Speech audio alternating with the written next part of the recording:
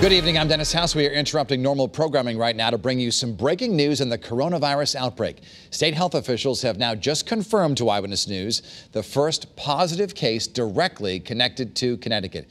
Governor Lamont's office just announced that an employee who works for Danbury Hospital and Norwalk Hospital has tested positive. We're told this person lives in New York State. The governor is expected to speak about this case in just under 1 hour at about 7:30. We, of course, will be there, bring you live coverage both on air and online. We now return you to the CBS Evening News.